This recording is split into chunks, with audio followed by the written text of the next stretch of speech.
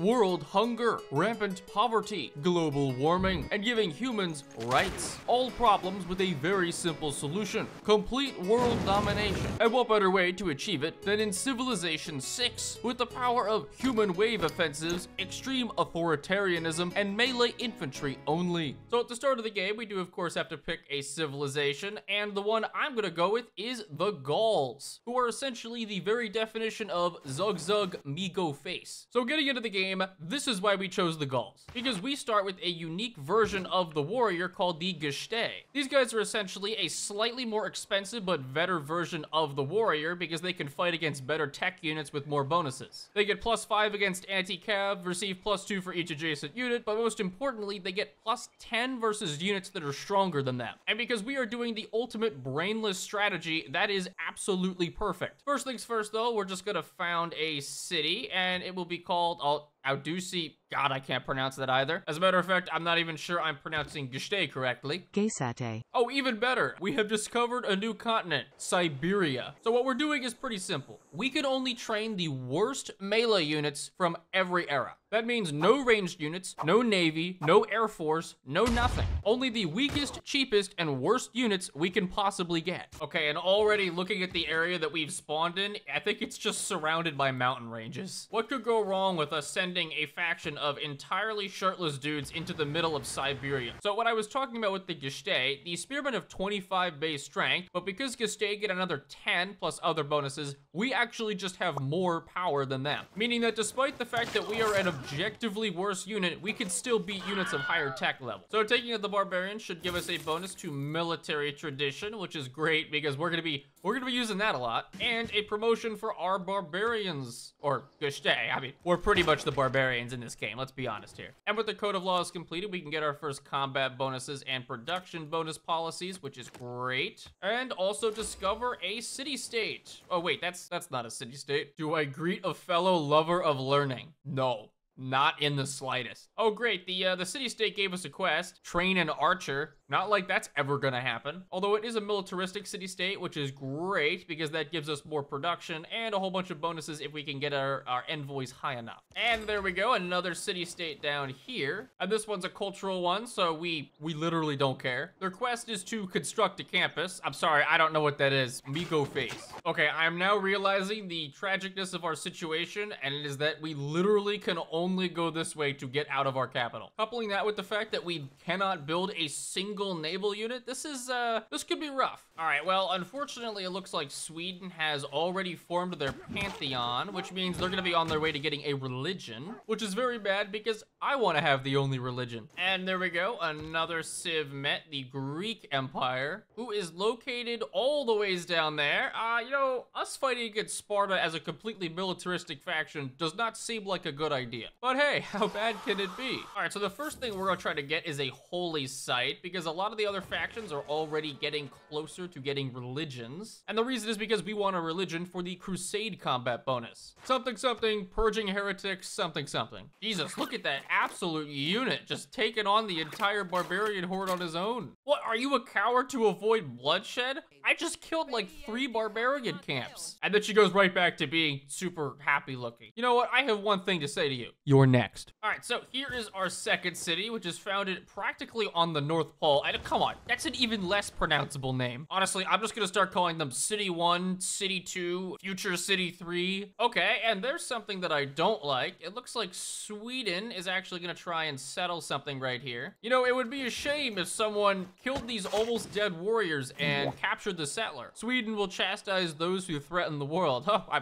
I'm flattered. Sweden is also, oh my god, I feel bad for them. They're just being completely sieged. In the meantime, we get the very first holy site of, I think, the entire world right now. And as you can see, the +4 adjacency bonus is absolutely nuts, which means we're gonna start racking up faith really, really quickly. Okay, well, Sparta is denouncing us for declaring a surprise war. Of all the people to denounce me, you are the least credible. Okay, at this rate, we're literally just gonna walk in and take Stockholm with no resistance. I could almost take it this this turn. And actually, it looks like I can just straight up take it this turn, which means that this should be Sweden completely obliterate. Yep, well, that was easy. I never loved power. I do. Goodbye. Sweden will not stand the test of time. Hey, +5 era score. And we get progress towards early empire. Of course, we're gonna keep the city because it would make no sense not to. Oh, and even better, Sweden has another holy site, which means we are rolling in the faith right now. And we're gonna be able to found our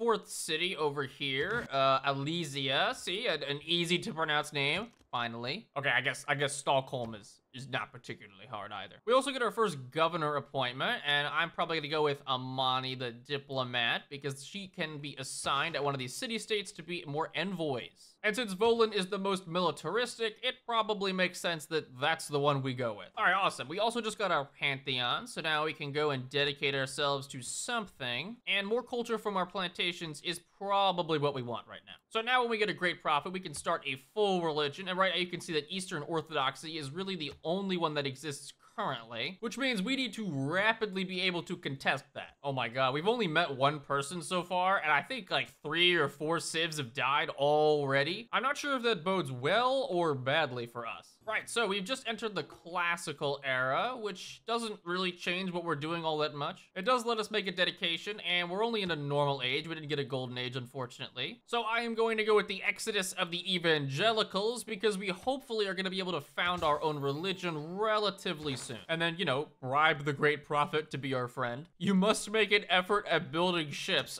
I'm not going to do that. I'm sorry. I prefer invading you. All right, nice. We got an envoy, so I believe if I send one to Wolin, yes, that makes us their suzerain. So now they are basically our puppet and will declare war on anybody that we declare war on. And immediately after, I don't know how to make you happy. Well, I mean, I'm gonna kill you anyway. I guess it doesn't matter. Man, we're really discovering all the great continents right now. First it was Siberia and then Antarctica. All right, for a second governor, I'll probably go with financier because I think we're gonna have a bunch of trade routes pretty soon. And in the meantime, we're kind of just trying to build up our military, and, well, as soon as we hit a critical mass, the thing is, these Gestei are no upkeep, so we can just keep spamming them out, and it doesn't really matter that much. I mean, besides the loss of human life, if you care about that sort of thing. I love that absolutely no one is willing to trade with us, such that we can only trade within our own cities. Honestly, I can't say I'm very surprised. Aha! And our 3rd city-state, boosting political philosophy, which is great. And Leventa is religious, which is actually very good, because we are almost to the point where we're gonna get our first great prophet, which will found our religion. And later in the game, we're gonna be able to just use faith to straight up build all of our military units anyways. All right, nice. So we discovered political philosophy, which allows us to get our very first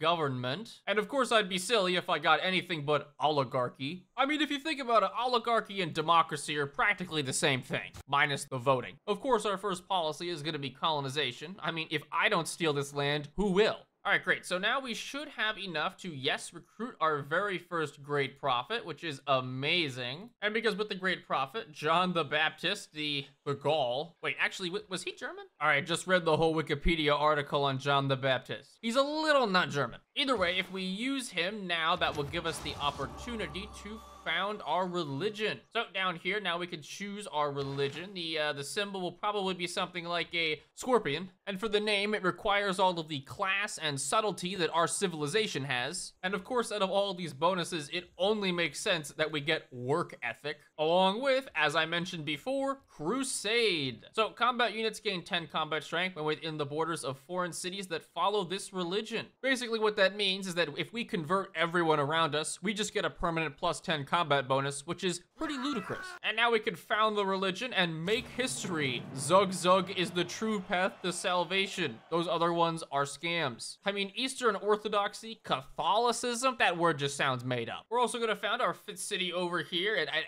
I thought it could not get worse. I was wrong. I mean, I'm sure this is actually somewhat pronounceable, but it's not easy being this stupid. Ah, good. It seems like us settling in Siberia has done wonders. Our population is freezing to death. Yeah, maybe you guys should put on some shirts. The game keeps telling me to build a bunch of wonders, and against its advice, I have done nothing but build infantry. So interestingly, we could actually research ironworking and start to build swordsmen, but I'm not going to do that because Gestei are basically just better. They don't require iron, they're cheaper to produce, and they have no upkeep. So I am just going to build as many walls of human bodies as I physically can and just overwhelm our neighbors with them. Jesus Christ. Okay, now we get a +5 holy site adjacency bonus. Don't mind if I do. Well, you know, I didn't know there was actually a volcano here. I think we lost some people in it. No, we didn't. All right. Well, this city-state over here, the cultural one, has been nothing but nice to us, which is why I have surrounded it in pretty much an entire army of units. And now, if I use our spread religion a whole bunch of times, now this is part of our religion, so I could just, well, declare war. And by doing so,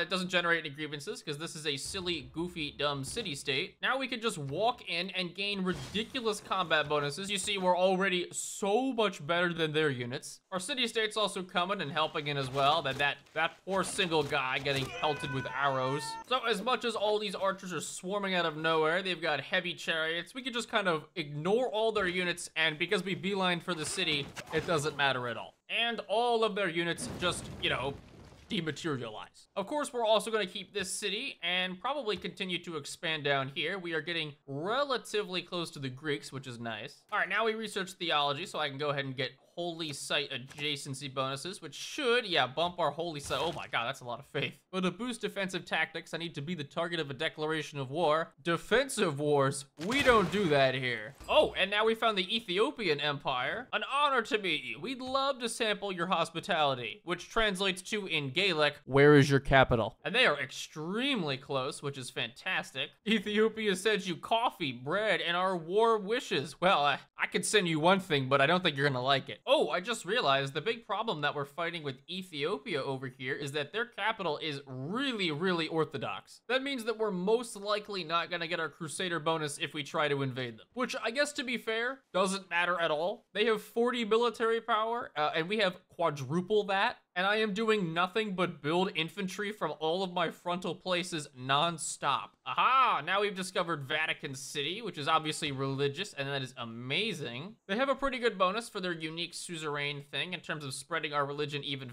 further, so I am probably going to try and keep them around. Maybe. Well, Ethiopia, I don't mean to say you're screwed, but I think you're pretty screwed. Oh my god, they're also being sieged by barbarians. This just gets easier and easier. Do you think that you can frighten me? Move your troops at once. Look, they're just passing by, okay? And by passing by, I do of course mean walking all of them directly into your city. As you can see, we have so many units just scattered all around the place. I can probably hold off the Greek Empire too while we're fighting the Ethiopians. And again, what's important to remember is the fact that all of these units, because they're tier 1, are completely free. So I'm getting no gold upkeep, no nothing. And we could just keep mashing out as many of them as possible. Oh, and now we've met the Indonesian Empire. It's a bunch of missionaries that walked in. I do not think they're going to be very happy to witness the current. Okay, and a traitor as well. All right, and there goes the Ethiopian capital after I think about 2 turns of war. That was pretty easy. Finally, they've denounced us. Actually, no, wait, this is the second denouncement, right? I'm sorry, it's hard to keep track. We're at the point where we're just one-shotting, almost one-shotting, I guess, entire groups of their units. Great, so now we have gotten into the medieval era with apprenticeship. And this is extremely important because it gives us access to men-at-arms. So men-at-arms are the improved version of Gesteh, and they also render Gesteh obsolete. That means that we can no longer build these guys. Sort of. Because man-at-arms are about 3 times the cost of Gesteh, cost iron, and have maintenance, I don't want to build them. So I have done the liberty of queuing 80 Gesteh to be built. Originally, they default to man-at-arms, but I can just queue them all the way to the back, drain myself of strategic resources, and then it automatically lets me build Gesteh again. Nice. The second announcement, we're just collecting these like infinity stones at this point. You have inflicted grievances on others. Oh, don't be so modest. We'll get to you later. Oh, I just realized all of Ethiopia's units aren't even real units. They've been levied from one of the city-states they're allied to. All right, and with one last fight, this one dude is just gonna single-handedly solo everyone, I think. Wow, that was kind of impressive. Ethiopia is done. Do you think God has abandoned Ethiopia? God? That's not what we call him around these parts. Great, so now with Ethiopia dead, it seems only natural that we turn our attention to our good friend, the Greeks. Mostly because Byzantium is over here and Indonesia is over here. So we can't really get to either the empires without going through the others. Once again, I am being denounced for avoiding bloodshed, despite the fact that I have eradicated 3 different civilizations. What have you done, lady? Although I am actually gonna not invade Greece right now because we have a better target, the Vatican and Hattusa. It is kind of bad though that they've built walls around all their cities, but on the bright side, I could just choose to ignore them. Either way, let's have a go. The oppidum was no accident. I read that as opium at first. But the oppidum is our special version of the industrial district, which also acts as an encampment. So not only does it produce things, but it also attacks people. All right, so now the world is entering the medieval era, which means, you know, people are gonna get mad at me for putting troops on their borders, but also allow us to get into our golden age. And of course, another exodus of the evangelicals is just what we want. We do need to keep converting. As you can see, we've kind of screwed ourselves over here. There's a lot of religions that we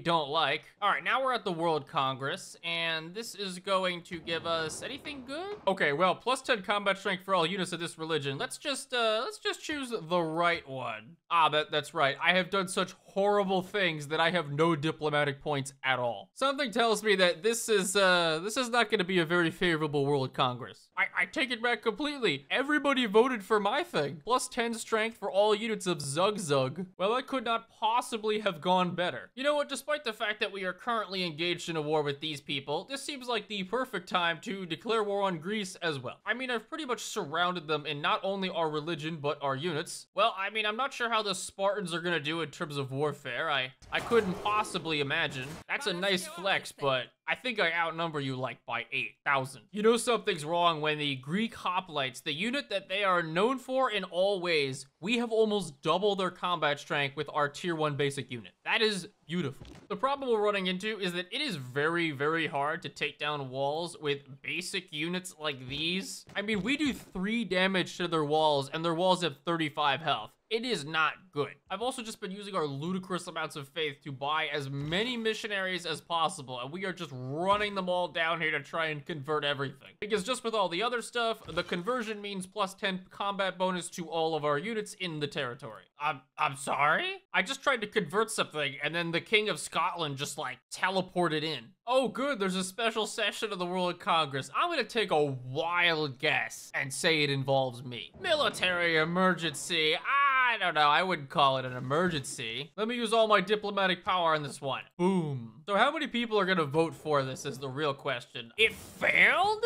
What? I don't think I've ever seen that before. There's like no reason for them not to vote for a crisis. Then again, I mean, am I really gonna complain about this? No, I am not. All right, and there goes Olympia. We just promoted another unit over there, and Argos should be gone pretty quickly as well. And another one has been converted during the war, which means that we can hit them for a ton of damage for, you know, the following a different religion penalty. All right, well, the war has been raging on pretty significantly. I can't crack this location over here. There's just too much defense, but all of Greece is falling pretty slowly. The city-state right here is a nuisance because, again, with the walls, we can't really do anything to it. Surprisingly, Sparta does not have any walls, and pretty much no other location anywhere but the city-states have walls either. All right, and there goes Argos, which is the other biggest city from Greece. All right, and there is a 3rd conversion in a row. Everybody knows what the one true faith is at this point. All right, after a long grind, there we go. We've taken Rhodes over, and so the last city is just Sparta. As soon as we take Sparta, we are going to be looking at 10. That is a lot of Catholicism. All right, so I'm gonna try and peace out with the city-state here. They have just been an absolute menace, but in terms of Athens or Greece, we should be able to take Sparta. Although there are so many Catholics coming, it is like the grand pilgrimage. Byzantium has sent literal armies of missionaries over here. A mega colossal volcanic eruption this time. Okay, that definitely killed someone. Oh yeah, it did. Well, I think I've been insulted in the last 2 turns by every faction I can even see. I shudder to think of what the ones I can't see would be saying. We're actually being completely overrun over here, but the AI is just choosing not to really attack my cities. They don't have any infantry, which makes this vastly easier. And over here, our entire everything is just chilling. We're trying to convert everybody slowly and also solidify the rest of our... Oh, who are these people? Oh, okay, these are our allies. Ooh, heart attack. Another one. Now I know I'm doing something right. Oh my God, finally. It's been like 20 turns of a war against Catholicism so we could finally convert this place. And now that it's converted, we could just gorge in on all sides with our Crusader bonus. Finally. After a bajillion turns of just throwing bodies at Sparta, we have done it. I think that is, yep, they are done. Anyways, on to the next one. The good thing about eliminating Greece is that also pieces us out with the city-state right here. So we are finally not going to die to them. I love how every turn I still get the same notification of rainforests regrown and the number of them. It's always 0. And then every 5 turns, I get to see some rainforest burning down. Although on a slightly more positive note, we are forcing everyone to become Zugzugs. There's a lot of Catholicism around here, a lot of yucky, ewy Catholicism, but we should be able to weed that out with the help of, you know, a little Inquisition here and there. Nothing too bad besides the killing everyone. Announcement number 2 from the Byzantine Emperor. I'm putting these on my shelf like trophies at this point. All right, nice. So we just completed the Oracle of Delphi. I think we're also about to complete the Machu Picchu thing. I'm surprised nobody else has built these at this point. I've been waiting around for 147 turns for someone to just crank it out. Oh, is that, oh no, it's just a city-state. God damn it. I'm trying to find all the other people I have to decimate by this point. So we've just researched Divine Right, which means we can switch our government to, from, you know,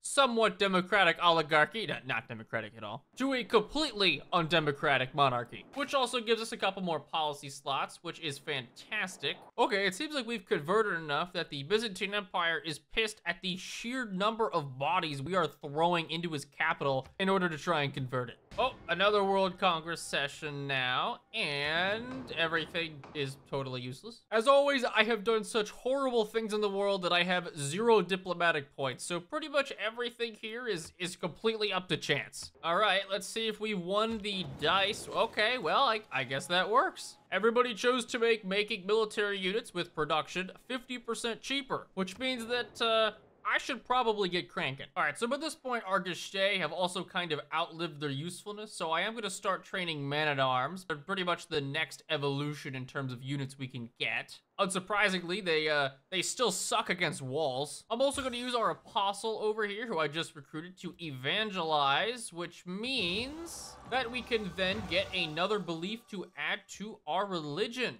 And I think I'm gonna go with the pilgrimage because that's gonna give us +2 faith for each city following the religion. So let's see how much it goes up. That's pretty good, especially because if we go to our city over here, we are going to inevitably be able to make a Grandmaster's Chapel, which gives us the ability to buy land units with faith. So we could just stack up faith, and instead of using money, we just recruit everybody with the power of the Zug-Zug. Oh, nice. Now we can get another great person, a great scientist. I didn't even have to bribe him with any money. That's nice. Oh, and another great person, literally the very next turn. El Cid. I have never heard of this person in my life, but that's a pretty good combat strength bonus, so hey, I'll take it. You know, it's only dawning on me now how many more cities I have than everyone else. I have built almost no science buildings in the entire empire. Our research quite literally just consists of 2 cave people slamming rocks together and then dying to a volcanic explosion. And yet we are somehow still doubling the research of basically any other civilization.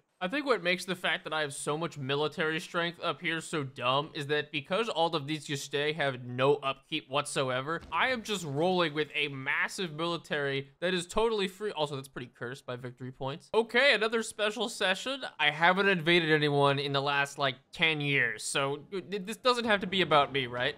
It's not about me. So apparently someone was ravaged by a natural disaster, and I mean, here's the thing, right? I don't care. I also just don't want to join this thing anyway, so we're gonna back out of that one real quick. I'm not even sure if anybody's gonna vote for Helper. Well, I mean, if that was of any indication. Okay, I was literally the only person to vote no.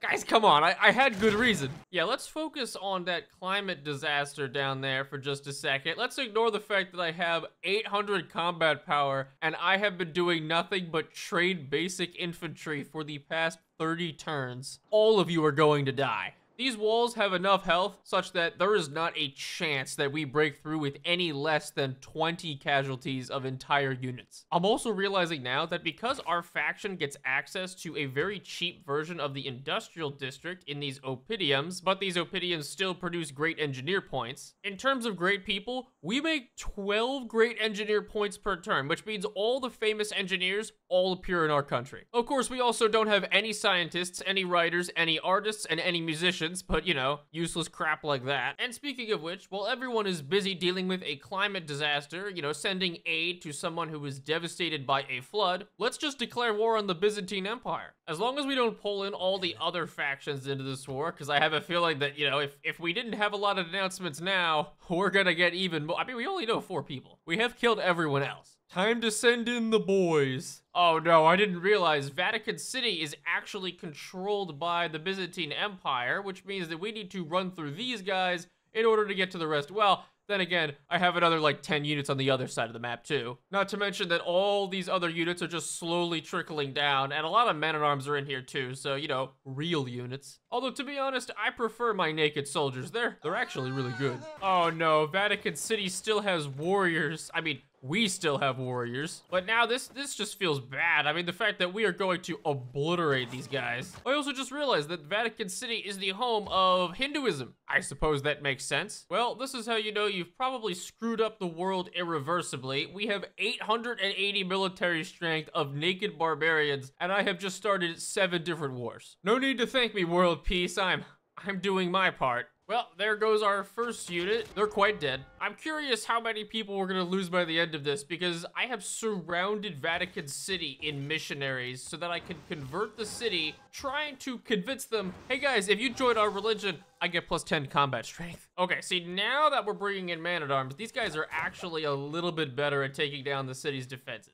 I mean, it's not much, but it counts. All right, there's the first city captured, all the ways up here, and I'm hoping that our ally just catapults down the defenses, because throwing bodies is not working very well. Oh wow, awfully assuming of you to ask for my gunpowder in exchange for basically $6. Gee, what could you want to do with gunpowder that I'm not already gonna do to you? Finally, Vatican is now the rightful Zug faith, which should give us, yes, even better combat stats against it, luckily. I have so many units that it takes forever to do a single turn. But even when it says end turn, the game is like, well, actually, you have to still move 16 more units. Finally, gunpowder. So as much as gunpowder might seem like a ranged thing, it's not. The musketmen that we can train are actually melee units, as you can see, and they're also very good against buildings. Well, they're less bad than naked men. Oh my god, I totally forgot. So I built a building that allows us to purchase military units with faith, and Gestay are only 120 faith. We make 162 faith per turn. I could just immediately crap out 10 groups of infantry all across the map and just en masse swarm towards our enemies. Sure, they only have 20 melee strength, but you know, that means they take like 2 ranged attacks then die. It's a worthwhile sacrifice. Oh my god, they decided to walk their crossbowmen outside the city walls. What have you done? I'm sorry, what? Apparently a random city across the globe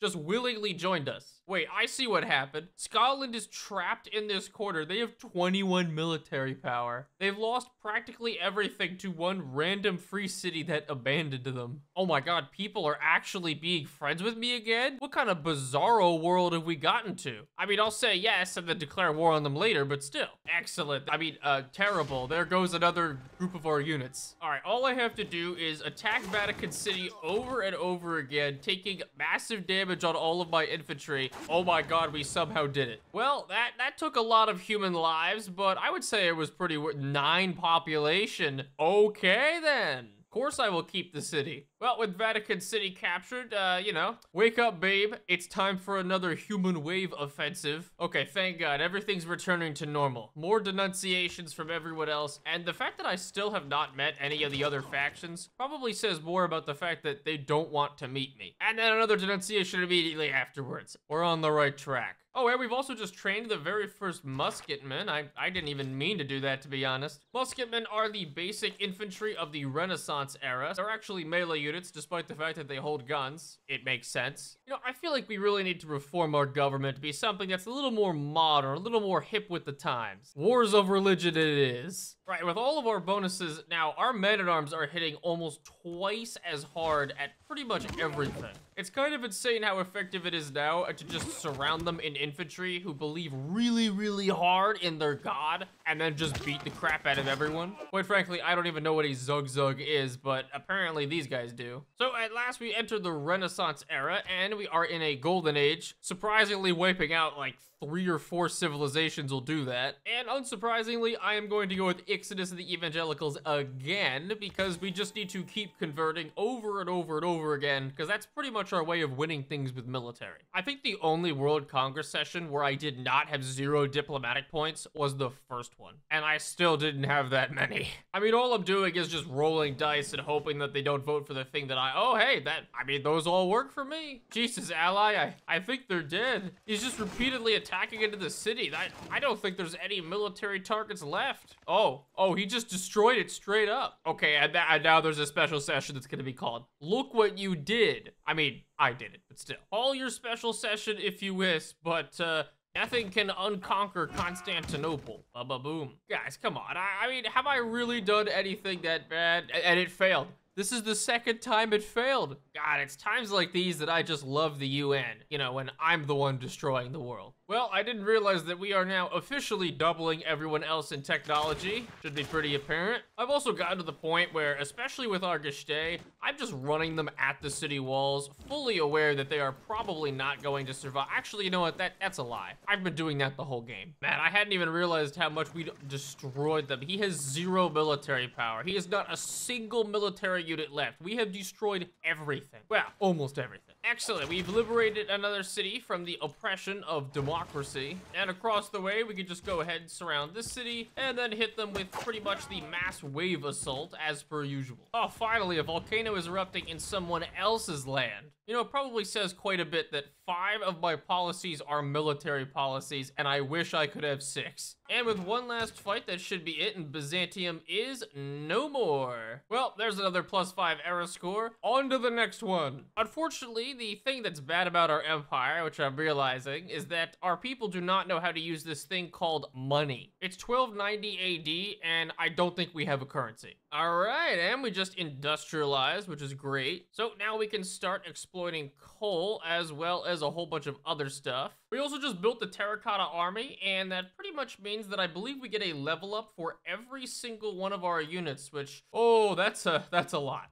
It's so sad. I can't boost diplomatic service because have an alliance with another civilization, simply impossible. We got pretty lucky that we didn't discover too many civilizations at once, but I'm still wondering, like, where is everyone? Because there's still 2 more civilizations somewhere. Well, seeing as we just got out of a pretty expensive and very long war, time to declare war again, I guess. Well, it looks like she's called my bluff in terms of standing on her border. And by bluff, I mean surprise. So, of course, I've started to build factories in pretty much every single province I can so we can pump out industry even faster. Something I haven't checked on for the whole game, though, is the world climate. How are we doing? Look at that. It's pretty much fun. I mean, look, if I conquer the world before I destroy the world, that's a win for me. I am somewhat surprised that we're at the point where I have musketmen and they have only built walls in one of their cities. Truly one of the AI decisions of all time. All right, this is getting a little silly. It costs 480 faith to recruit musketmen. I have 3,000. I'm just mashing out as many of these units as I possibly can.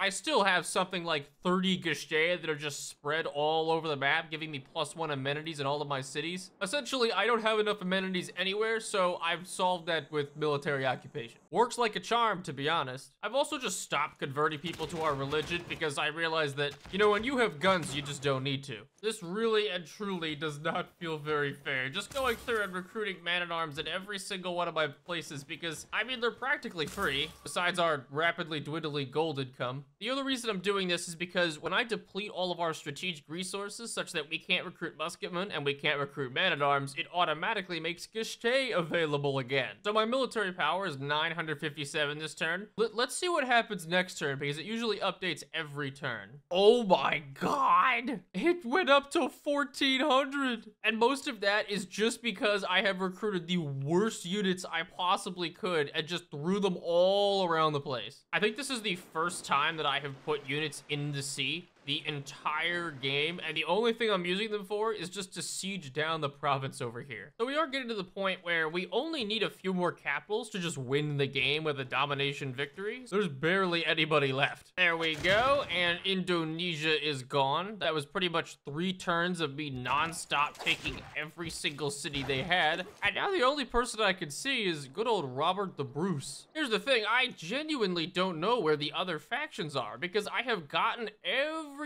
on this entire continent. All of this is ours. I don't think he has much over here, which means I'm probably gonna have to start going and sailing out into the sea haphazardly to try and find wherever they are. And remember, I can't build a navy, so if they hit my guys while they're in transport, I'm just gonna send more guys. I've also taken over to be the suzerain of literally every city-state on the continent because I just can't be bothered to siege them. I mean, rest assured, these crossbowmen do not stand a chance over the fact that I can buy about 7 units in a single turn. But I'd rather try to get to the domination victory just in case someone slips in with some kind of religious or any other victory. Our expression of colonialism will define humanity's future. I think we've colonized everything there is to colonize. There's not really much. Oh wait, hey, look at that, a scone. I think Robert over here only has 3 cities, and this is one of them. Oh my god, he doesn't even have a religion yet. He's still a pantheon. Well, looks like the great hunt begins. I mean, it's just a question of when I'm gonna find them. I'm sending out as many units as I can. I mean, the moment we find them, I'm declaring war. Oh, that's cool. Does that look like a giant E? Anyone else? Okay, we have hit land. I think somewhere over here is where the final factions are. And there is one of the last city-states, and there is one of the last empires.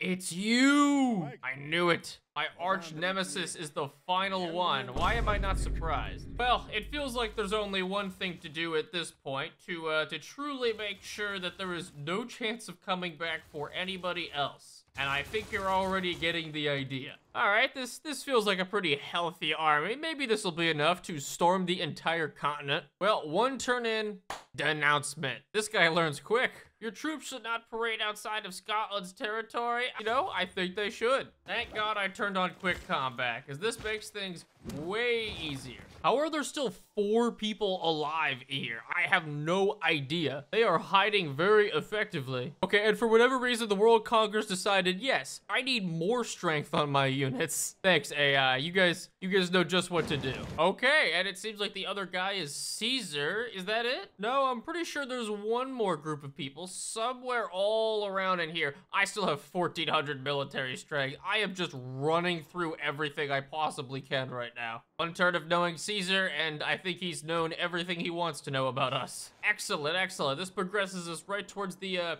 best government form. Wait, there's another civilization? I thought we discovered literally everybody. Okay, this guy has 25 combat power. I am going to walk into his capital and he's going to die. I have 1 unit and I think that's enough. Yep, just like clockwork, 1 turn of knowing him and he wants to kill us. Or rather, he knows that I want to kill him. Not terribly surprising. It's nice that we've made the very first corpse of our entire empire in 1530 and it is of Gishte.